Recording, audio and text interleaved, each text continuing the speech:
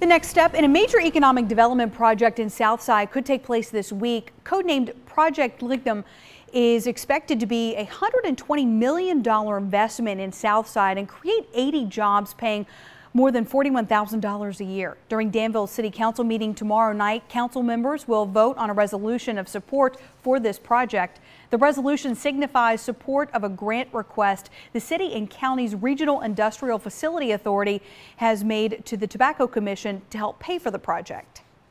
We haven't gotten feedback at this particular time from the Tobacco Commission, but this is consistent with the types of projects they funded before in terms of creating jobs and capital investment for the area, so we're very hopeful.